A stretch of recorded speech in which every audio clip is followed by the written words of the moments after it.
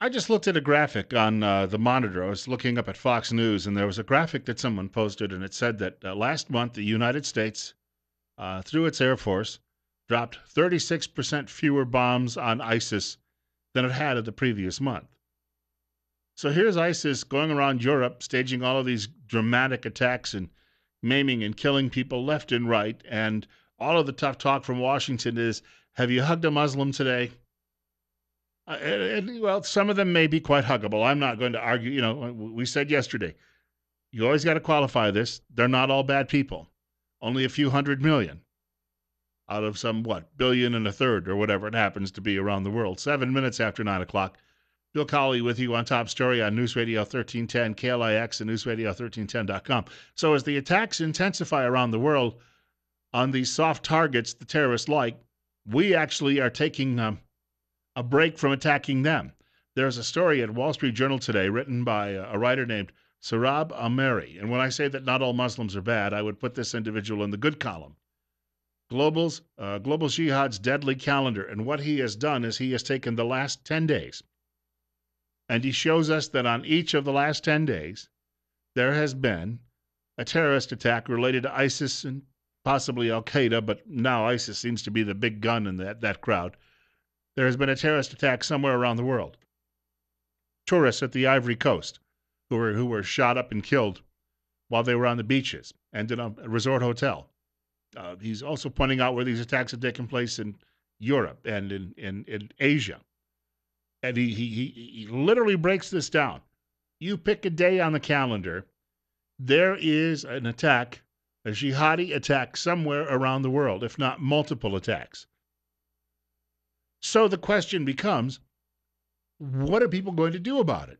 Other than say, well, it's the religion of peace and we can't tar each and every one of these people with the same brush.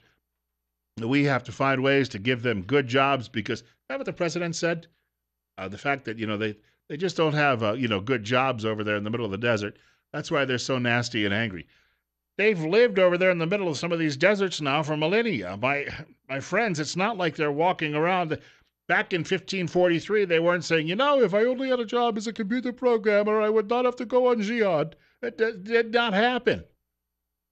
It's 37. Bill Colley with you on Top Story on News Radio 1310 KLIX at NewsRadio1310.com. And the poor that have been brought into Europe, who are now living in all of these ghettos in all of these European cities, they still have satellite dishes up on their roofs.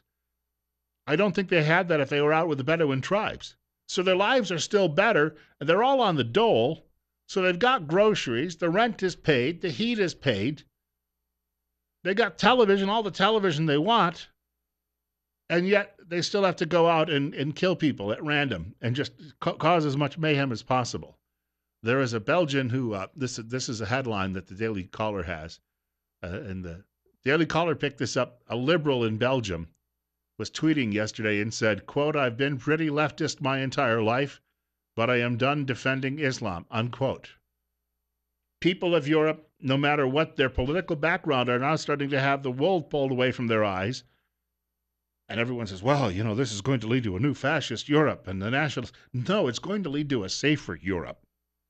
To conflate safety with fascism seems to me. Now, John Kasich will sit there and say, well, we need to have more surveillance in this country and spy on more people to prevent this stuff from happening. Sure, he's a big statist Republican, and that's his solution for everything. The fact of the matter is, though, if we don't keep importing these people here, then we don't have a need to worry about them.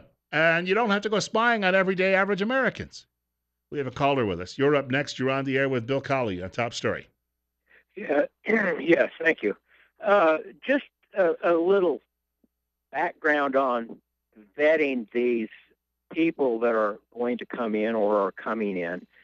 I had an incident with local police in the area a month ago on a break-in situation. The officers came out, they looked at the house, one thing and another. I told them, haven't touched a thing. You can take fingerprints. Nothing's been touched here forever. The prints you get should be good. The officer said, well, we won't take prints because if we took prints, it would be up to 2 years before we got any information back on them. We're that far backlogged on our forensic work that it would be 2 years before we ever got any information back. And they were polite, but they weren't going to do anything. They turned around and walked off. So what kind of vetting procedure do we have locally for anybody if that's the kind of response Yeah. you get? Yeah, and and they're being very honest with you about that. The problem is it's the elected politicians at the top who keep trying to smudge all of these facts. I thank you much for the call, and I hope you can get that thing solved quickly.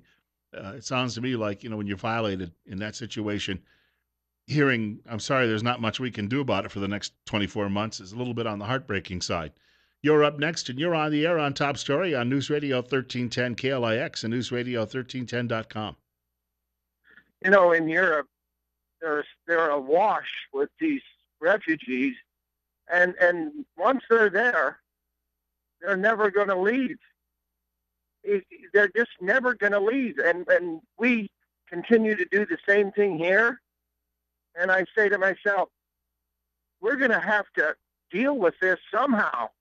They either learn to love America or they learn to know that we're serious. But you see, either one of those things seem plausible at this time. I have a big family, lots of children, and I say to myself, God forbid that anything ever happened to my children or my grandchildren. It could happen, and we all act like it's just somebody else's problem. I'm telling you, that kind of delusional thinking is BS. Thanks, Bill. Hey, thank you much for the call. I hope a few elected politicians are listening this morning. Your constituency is calling. You're up next, and you're on the air on KLIX. Well, one of the reasons they have such a backlog is they're so busy out on the streets trying to generate income through victimless crimes instead of out there solving crimes. Victimless in the sense of what? Prostitution and the like, or? No, I'm talking traffic violations and stuff where there's no victim. Well, there was a popular, and I don't know if they've dialed it back, but in the 1990s it was quite popular in a lot of localities. They were under pressure to write a lot of tickets just to help with the local books. Exactly, that's what I'm talking about. And you can't blame that on the police officers. Again, elected politicians are looking around saying, "Oh boy, oh boy, oh boy! If we can prey on the people, that's what you call a parasite." Thank you much for the call, sir. You're next. You're on the air with Bill Colley on Top Story. Bill, we Americans have a terrorist on our payroll who was romancing terrorists in Cuba when the bombs went off in Brussels. Government agencies chase down criminals, arrest and prosecute them at great expense, and put them in jail. Obama, who used to be Barry Soetoro, has released hundreds of vicious ticking time bombs who can go back to raping, robbing, and attacking Americans and children and adults. Obama is not our friend. Thankfully, and I thank you for the call, thankfully he is only going to be with us a few more months. 9:15, Bill Colley with you on Top Story. Look, the reason he sat there and did the wave with Raul Castro yesterday, first of all, they're blood brothers when it comes to politics, because he's already checked out. I mean, this is a guy who's no longer interested in being president of the United States. So, going to the baseball park in Cuba, it's relaxation, a little R&R. There'll be some more expensive vacations, and his daughters will get more $20,000 dressing gowns for state dinners. You know what? Living like royalty is a great thing, especially when you claim to be for the little guy. Piers Morgan. You may remember this guy. I'm trying to find a nice way to describe him. He's a British fellow. For a while, he had a TV program on CNN where he used to get about 18,000 viewers per night. I think we do better than that here in mornings on KLIX. And he had a national platform. And, of course, he was constantly rambling on about how we should take everyone's guns away because in his country, people can't arm themselves and therefore they're targets of terrorists. That's the English, apparently, logic in all of this. But Mr. Morgan has had what you'd call an epiphany. Writing in his column, I happen to see the column this morning, but this is an abridged version from Daily Caller. And he's writing about the terrorist attacks, and he says, "I'm sick of this, aren't you?" And then he went on to talk about Donald Trump, who he said he was a man I never much cared for, but he said, you know what? He said, I think Donald Trump is right when it comes to terrorism. Morgan admitted that he found himself agreeing with Trump. He interviewed Trump on his TV program yesterday morning in England. He said he found he agreed with him on some of his plans to demolish ISIS.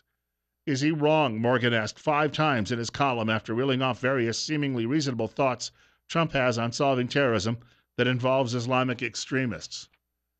So he's winning over some of these people, and oh, but we would be mean if we went in there and bombed them, and we might harm their families and collateral damage. Oh my, oh no, oh.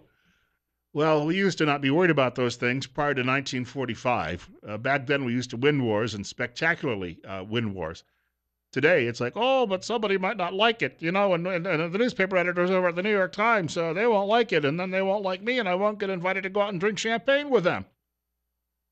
917. Mike McCall, congressman from Texas. He's been a very outspoken individual when it comes to illegal immigrants pouring over the border in his home state.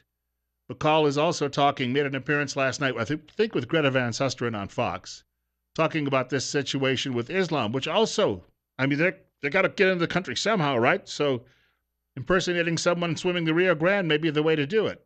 It's really taken sort of a 6th century attitude and then using the internet to sort of globalize jihad. It's that fact that they've had 40,000 foreign fighters pour in to Iraq and Syria and Northern Africa, thousands of them into Europe, hundreds into the United States. It's the hundreds in the United States or those who could get in to carry out these attacks that concerns us greatly.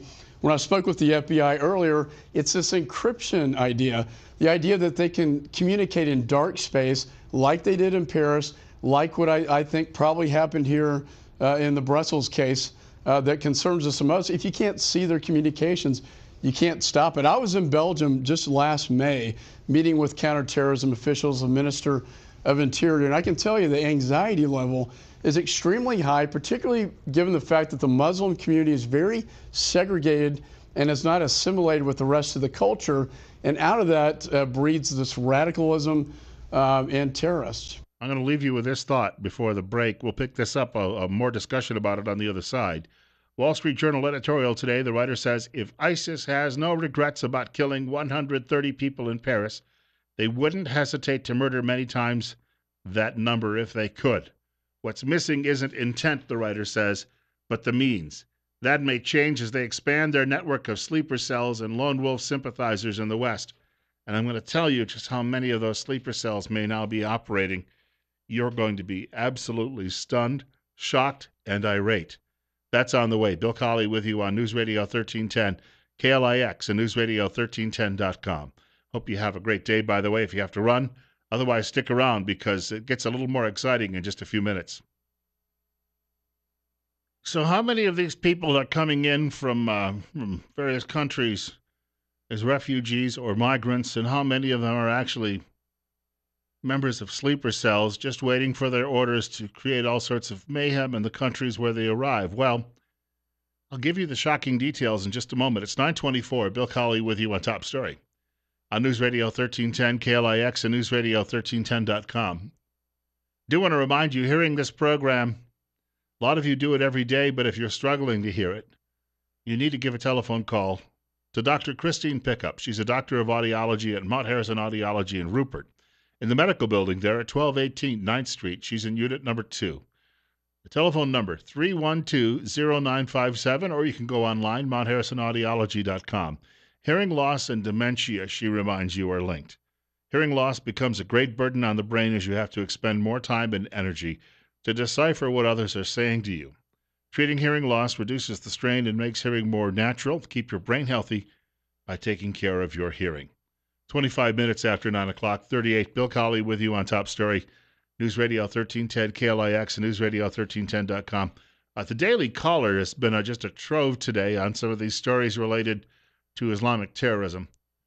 Leaked report, 90 suicide bombers potentially roaming Europe. Of course, they're recruiting others. The jihadi who masterminded the November Paris attacks told a friend he commanded 90, quote, kamikaze-in-waiting, unquote, terrorists who snuck into Europe by pretending to be migrants and refugees, a leaked international police report reveals. Oh, yeah, but there's a wonderful vetting process, and we liberals pat ourselves on the back all the time because we asked them if they were terrorists, and they said no, and so it worked well. The report leaked to the New York Times. Of all places, the New York Times, which today has the usual editorial, oh, we stand with all of our dead brothers in Europe. But, this is no time to panic and go to war and take out the bad guys. No, No, we have to apologize to them some more for the Crusades and for our wonderful economies and manufacturing and all those things that made the Western world great. And we have to tell them that if it would make them happier, we will all submit to the sword. Well, it doesn't quite say all of that, but you know the direction they're heading at the New York Times, the Bible of American liberalism. The writer says the report leaked to the New York Times takes on new urgency after 3 explosions claimed by the Islamic State in Brussels left at least 31 dead. Now, the numbers have been bouncing around 31, 34, 27. I guess 31 right now is the most accurate. But they will go higher. Some of these people who are badly wounded will die. We've seen this happen before. We don't recommend that. We're not hoping for that, but it will happen, and the numbers will continue to climb. And it just, for all those people out there who say, well, domestic terrorism really comes from grumpy old white men. Yeah, that's what it's all about. And if we could only kill all of them off instead, the world would be a better place. Johnny and Jimmy would be happier in their marriage, and then we could let in all of the Latinos, and they'll bring their wonderful culture here with all of their drugs, and we'll just have a... All right, we should qualify that. Donald Trump did too as well. They're not all dope dealers and rapists. Only several thousand.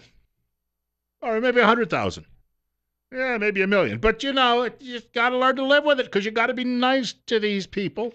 These are acceptable losses among the liberals who will tell you whenever there is a school shooting, liberals will tell you that one dead child is one dead child too many. But if it comes to 40 or 50 of you getting blown to bits by a suicide bomber or a homicide bomber or a crockpot left in the middle of the street at a marathon, those are acceptable losses because we don't want to hurt Ahmed's feelings. Europe's breeding ground for terror. This is from the Daily Signal today. Mike Gonzalez, the writer. The police who arrested the terrorist last week. Now, they knew that something like this was going to happen in response after his arrest. And you know what they did? They pretty much sat on their hands. Yeah, well, there might be a terrorist attack, so we'll sit and wait and see. At times, he says, it seemed that they were fighting the neighborhood. The neighborhood's called Molenbeek, where he was staying. Some of whose residents threw missiles at them. In other words, they're going down the street trying to take this guy to custody. Windows are popping open up on the 2nd and 3rd floor, and the police are being pelted with all of this garbage. After the arrest, Belgium's interior minister remarked that he was surprised by how much help that Abdeslam had received. That would be the fellow who was arrested, the mastermind of the Paris attack. What? There would have been a time if you went into a neighborhood and there were a lot of people there who were guests of your country, and if they were throwing rocks at you or bottles at you or Molotov cocktails at you or trying to distract you, think about that. If you see a policeman making an arrest today over on Blue Lakes Boulevard and you run up and jump on his back, you're going to be in serious trouble for that. Let's point out that that's obstructing his duty, and he's not going to be happy.